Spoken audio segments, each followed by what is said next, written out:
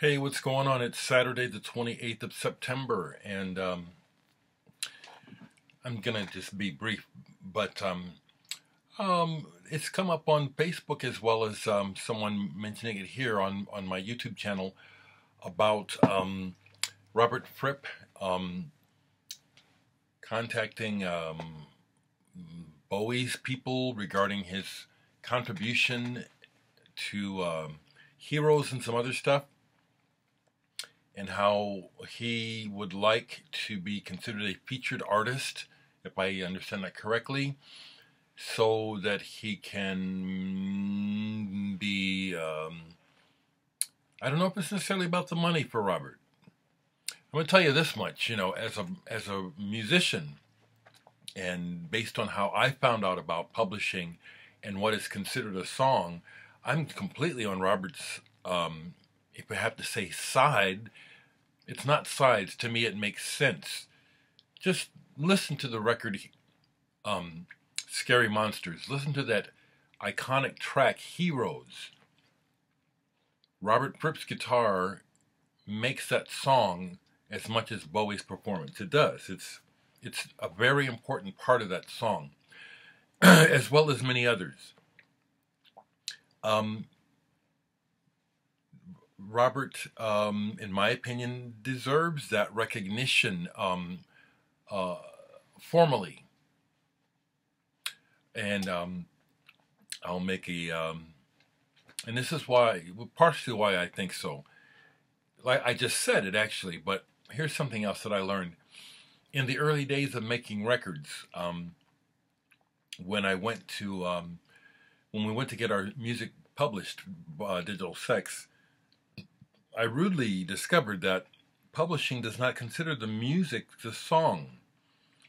They consider the words the song, which to me just really, to this day, I completely disagree with.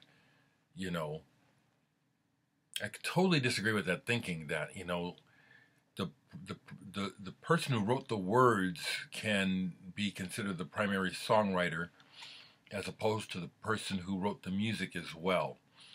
The music is the ultimate.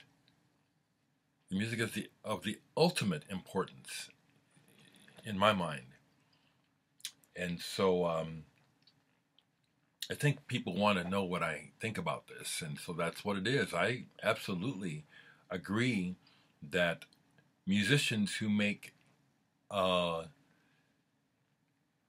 important contributions to records that become iconic, yeah, they deserve recognition, and payment too, It's just been the way it's gone historically, where records are made and producers will employ wonderful musicians, and part of the magic of the record becoming a hit is the music and the way the musicians interpret it, but they get no credit. They just get paid their wages. I think that's criminal. I really do, I can think of many, many instances, um, and none are popping in the top of my head, but you know what I'm talking about, where, well, I don't know, this might seem a stretch, but when I first got into the band The Simple Minds, I thought an important aspect of their sound was the keyboardist, and yet he was gone in early days. Charlie and Jim stayed together, the guitar player and the singer, but I think that the keyboardist got snubbed for his contribution to their original sound.